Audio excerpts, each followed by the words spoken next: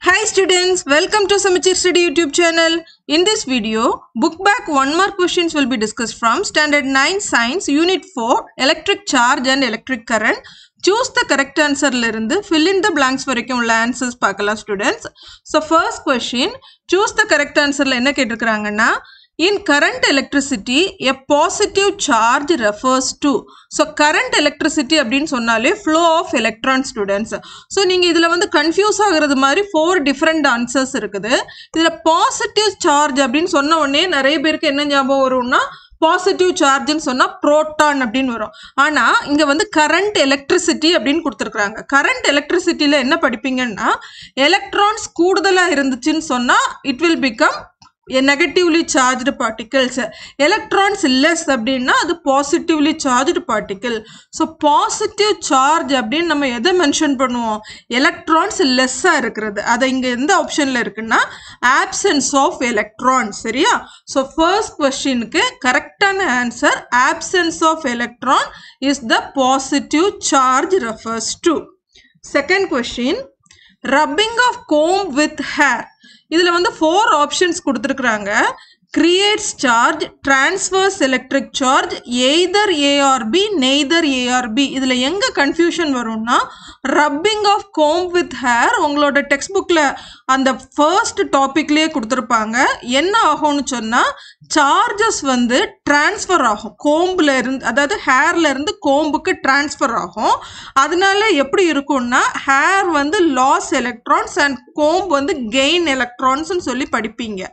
ஆனா நல்லா ஞாபகம் வச்சுக்கணும், கன்சர்வேஷன் ஆஃப் சார்ஜ்ங்கிற ஒரு லா உண்டு.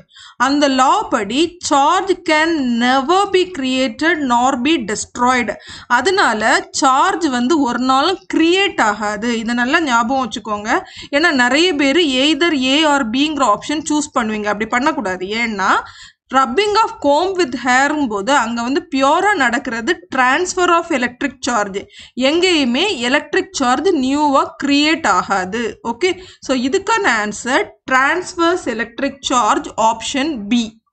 Next question, electric field lines dash from positive charge and dash in negative charge ன்னு கொடுத்திருக்காங்க. இதை நம்ம fill பண்ணணும். ஸோ இப்போ வந்து எலக்ட்ரிக் ஃபீல்டு லைன்ஸ்னா அது ஒரு இமேஜினரி லைன், இமேஜினரி கற்பனையான ஒரு லைன். இந்த லைன் வந்து யூனிட் பாசிட்டிவ் சார்ஜ் மூவ் பண்றத சொல்றது. So electric field lines always start from positive and end in negative charge. So இங்க பி அண்ட் சி ரெண்டுலேயுமே ஸ்டார்ட் எண்டு தான் கொடுத்துருக்குறாங்க. நம்ம option B start and end in mark பண்ணிக்கலாம். okay, start from positive and end in negative charge. Next question, potential near a charge is the measure of its dash to bring a positive charge at that point. So இந்த questionக்கு answer பண்ணணும்னா potentialோட definition தெரியணும். potentialோட definition எல்லாம் பண்ணிருப்பீங்க. work done on unit positive charge to move it from infinite to that point. so அப்போ அங்க வந்து work நடந்தாதான் உங்களுக்கு அதுல potential வரும். சரியா? so இதுக்கான correct answer work. So fourth question oda answer D, work to bring a positive charge at that point. Fifth question, heating effect of current is called. இதுல 4 options மே joule, coulomb, voltage, ampere உங்களுக்கு தெரிஞ்ச terms கொடுத்திருக்காங்க. ஆனா நீங்க heating effect கரெக்டா படிச்சீங்கன்னா conversion of electrical energy into heating energy is called joule heating னு கொடுத்திருப்பாங்க. சரியா? so heating effect of current is called option A, joule heating. அதான் correct answer. Next question, in an electrolyte the current is due to the flow of. electrolyte எங்க படிப்பீங்கன்னா effect of electric current, அதாவது chemical effect of electric current. இதுல வந்து இந்த electrolysis இந்த ஒரே ஒரு processல மட்டும்தான் both electron and positive ions conduct electricity. சரியா? so electrolyteல மட்டும்தான் electron and positive ions can conduct electricity. so both A and B is the right answer.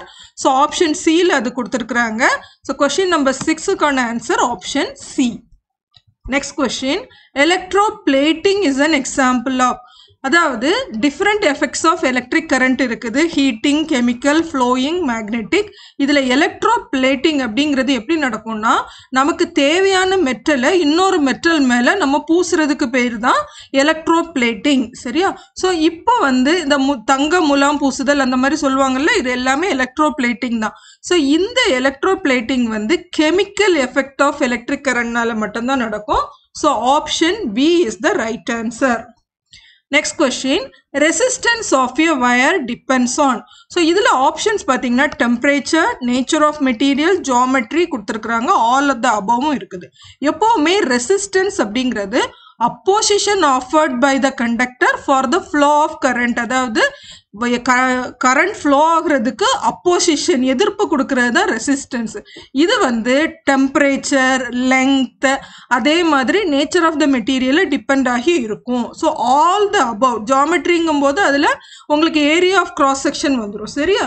So resistance of wire depends on all the above temperature, geometry and nature of material. இதுதான் correct answer students. Next, match the following. So in the match the following la electric charge, potential difference இப்படி different terms கான units கொடுத்திருக்கிறாங்க. So நீங்க கரெக்டான units match பண்றது இந்த match the following. So electric charge ஓட unit என்ன படிச்சிருக்கீங்க? Coulomb. அதே மாதிரி potential difference ஓட unit volt. Electric field ஓட unit Newton per coulomb. Resistance ஓட unit ohm. Electric current ampere. So எல்லாத்துக்குமே நீங்க units படிச்சிட்டீங்கன்னு சொன்னா இது ரொம்பவே கரெக்டா மேட்ச் பண்ணிடலாம். இங்க நான் மேட்ச் பண்ணி சைடுல வந்து அதோட கரெக்ட் ஆப்ஷன்ஸும் எழுதியிருக்கிறேன். எலக்ட்ரிக் சார்ஜ் கூலும், அதே மாதிரி எலக்ட்ரிக் கரண்ட் ஆம்பியர். ஸ்டூடெண்ட்ஸ் உங்களுக்கு இந்த எல்லா டேர்ம்ஸுக்குமே கண்டிப்பா அதோட யூனிட்ஸ் நீங்க படிச்சிருக்கணும். Next, state whether true or false. If false, correct the statement. So electrically neutral means it is either zero or equal and negative, positive and negative charges. So neutral அப்படின்னாலே நடுநிலையில் இருக்கிறதுன்னு அர்த்தம்.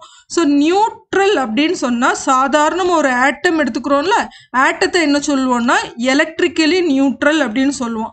அப்போ என்ன ஆகும், அங்கே பாசிட்டிவ் அண்ட் நெகட்டிவ் சார்ஜஸ் ஈக்குவலாக இருக்கும். அதே மாதிரி அங்கே வந்து சார்ஜே இல்லைன்னாலும் அதை நியூட்ரல்னு சொல்லலாம். So this statement is true. Next, ammeter is connected in parallel in any electric circuit. So first ammeter na என்னது? ammeter வந்து electric current measure பண்றதுக்கு யூஸ் பண்ணக்கூடிய டிவைஸ். ஸோ கரண்ட்டை மெஷர் பண்ணணும்னா அதை வந்து பேரலாக கனெக்ட் பண்ண முடியாது. கரண்ட் வந்து ஒரு சர்க்கியூட்ல எப்படி ஃப்ளோ ஆகுங்கிறத அதுக்கு சீரீஸாக தான் அம்மீட்டரை கனெக்ட் பண்ண. சீரீஸ்னா அதுக்கு அடுத்தது தொடர்ந்து கனெக்ட் பண்ண தொடர் இணைப்பு, அதை தான் அம்மீட்டரை கனெக்ட் பண்ண முடியும். பேரலல்னா அதுக்கு பேரலா பக்கமாட்டு கனெக்ட் பண்றது, அது வந்து வோல்ட் மீட்டர் தான் எப்பவுமே பேரலா கனெக்ட் பண்ணுவோம். சரியா ஸ்டூடெண்ட்ஸ்? ஸோ இந்த கொஸ்டினுக்கான கரெக்ட் ஆன்சர் என்னன்னா ammeter is connected in series. So இதை நீங்க கரெக்ட் பண்ணி எழுதணும். ஃபால்ஸை கரெக்ட் பண்ணி பேரலலுக்கு பதிலாக சீரீஸ்ன்னு எழுதணும். Next question, anode in electrolyte is negative. So electrolyte படிக்கும்போது அதில் ஆனோட் கேத்தோட்னு படிப்பீங்க. ஆனோடுங்கிறது எப்போவுமே பாசிட்டிவாக தான் இருக்கும். ஆனோடு வந்து பாசிட்டிவ், கேதோடு வந்து நெகட்டிவ் அப்படின்னு படிப்பீங்க. ஸோ இது வந்து false statement. Anode in electrolyte is always positive. Next question, current can produce magnetic field. இது ரொம்பவே இம்பார்ட்டன்ட். எலக்ட்ரிசிட்டிக்கும் மேக்னெட்டிக்கும் எப்போவுமே ரிலேஷன்ஷிப் உண்டு. அது என்னன்னா every current carrying conductor can produce magnetic field. So இந்த கொஸ்டின் வந்து correct, true. Next, fill in the blanks. So fill in the blanks la first question, electrons move from. Electrons எப்போவுமே higher potential இருந்து lower potentialக்கு move ஆகும். The direction opposite to the movement of electron. Actually first initial அவங்க கண்டுபிடிச்சத conventional current ன்னு சொல்லுவோம். அந்த conventional current வந்து electronsோட direction movementக்கு எப்பவுமே opposite-ஆ இருக்கும். So இதுக்கான answer conventional. Next question, the EMF of a cell is analogous to pump of a pipeline. அதாவது EMF ங்கிறது electromotive force which is used for maintaining the potential difference. அப்போ maintain பண்ணணும்னா இது ஒரு பம்ப் மாதிரி, பைப்லைன்ல எப்படி ஒரு பம்ப் வந்து பொட்டன்ஷியல் டிஃபரன்ஸை மெயின்டைன் பண்ணுமோ அதே மாதிரி எலக்ட்ரிக் லைன்ஸ்ல இந்த EMF ஆஃப் a செல் ஒரு பம்ப் மாதிரி ஆக்ட் ஆகும். அதைத்தான் அனலாகஸ்ன்னு சொல்லுவோம். Next, domestic electricity in India is an AC with a frequency of 50 Hz. இது உங்களுக்கு ஜென்ரலாகவே தெரியணும் ஸ்டூடெண்ட்ஸ். நம்ம இந்தியாவில் யூஸ் பண்ணக்கூடிய domestic எலக்ட்ரிசிட்டியோட ஃப்ரீக்வன்சினா number of cycles completed in 1 second. அதாவது ஒரு செகண்டில் எத்தனை எலக்ட்ரிசிட்டி நம்மளோட அல்டர்னேட்டிங் கரண்ட் இந்த மாதிரி சைக்கிள்ஸ் கம்ப்ளீட் ஆகுமோ அதைத்தான் நம்ம ஃப்ரீக்வன்சின்னு சொல்லுவோம்.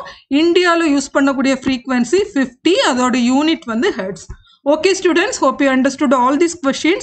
If you like this video, please subscribe and share it to your friends. Thank you so much for watching.